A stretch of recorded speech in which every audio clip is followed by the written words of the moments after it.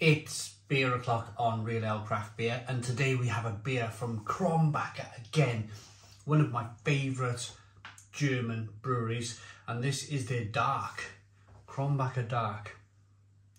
Now this was kindly sent to me from Krombacher. It's 4.7% ABV, so it's going to be a dark lager then, so all the qualities of a great lager, but with a little bit of roasted malt in there. So I'm quite excited by this one. If you want to pick this up in the UK, it is available from beersofeurope.co.uk, or if you can't find it at Beers of Europe, it'll be available probably at somewhere like Beer Merchants. They'll probably stock it as well. But because Krombacher has sent me this beer, I'm just trying to find new avenues and ways of getting the beer, because this should be really good. It's in a 500 milliliter bottle. There's the bottle cap. Krombacher, always in my basket when I pop to Tesco's or Morrison's. Always pick up the 4 for 3 deal, I think it is. Just wish they stock this one. It'd be nice to have a couple of normal lagers and then jump onto this. Look at the quality. Look at that pour. Doesn't that look fantastic?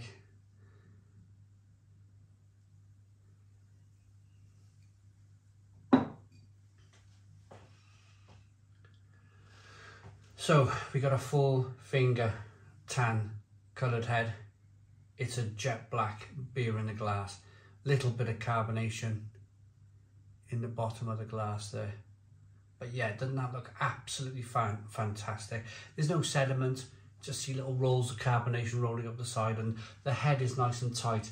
It doesn't look like it wants to go anywhere very quickly. So why did Krombacher send me this beer and some of their other beers?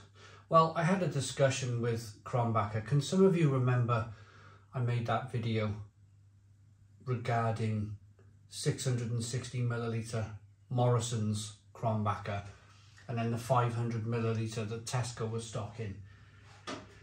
And of course there was a little bit of a panic about shrinkification. Well, actually Krombacher told me the reasons why all that was going on. And I'll get to that in a moment, but at the end of the day, I got talking to one of the main guys at Krombacher, and they decided to send me some beers. So we're reviewing this today. Let me get into this review and then we'll talk about the 660ml and the 500ml, the difference, why there's a difference in bottles between Morrison's and Tesco for their Pilsner. Right, aroma.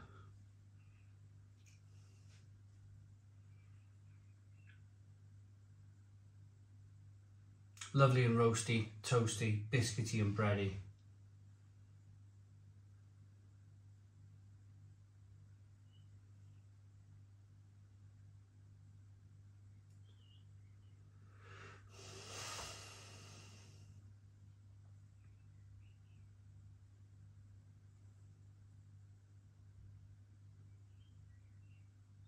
Definitely got the aspect of a lager though. You know it's built on lager with some roasted malt.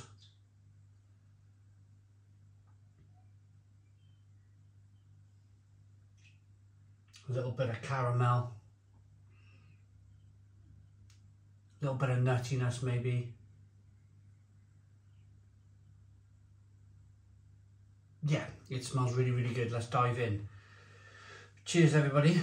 Proust.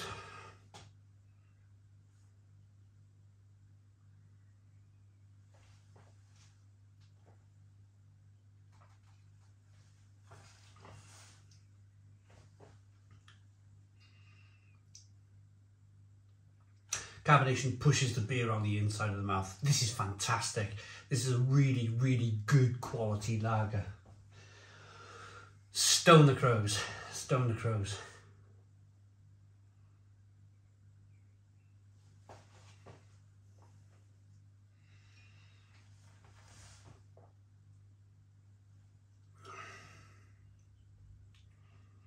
Oh, it's just fabulous. really fabulous. It's got all the qualities of a really good kind of drinkable lager, but at the same time, there's a little bit of a medium mouthfeel there. And that's coming from the actual kind of the different malts that they've added in the beer. They've used some Pilsner malt, they've used some roasted malt in the beer, and it just gives great mouthfeel, a creamy, rich mouthfeel, but built on the backbone of a great, great lager. Really kind of complex beer, this one. It's, if you're a lager drinker of the light golden type, then I challenge you to try a dark lager. I challenge you to try a dark lager because it's a million miles away from a Guinness. It's a long, long way from being a Guinness. But at the same time, you can taste the lager qualities in the beer. You can feel the lager qualities in the beer. You get a little bit of that stinging nettle coming through. But at the same time, as I say, this like that added level, it's like an extra layer of flavour and mouthfeel. A little bit of creaminess from the mouthfeel. And then you just get that lovely kind of roasty, toasty, biscuity malt flavour on the back end. A little bit of coffee, a little bit of chocolate, bitter chocolate, a little bit of sweet caramel. It's beautiful, it really is.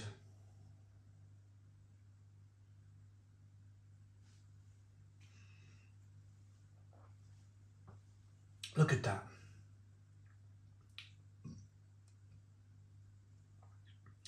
Absolutely beautiful beer. Look at the carbonation. Look at that. Now as I roll the glass to the side, you can see that carbonation.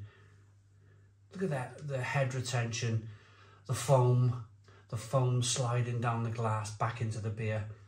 Oh, great quality stuff, really good. So let's check I just want to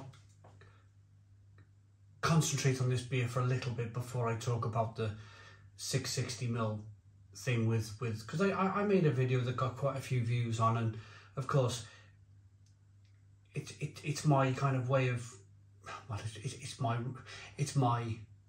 I need to explain really why I kind of like made that video and the answers from Krombacher.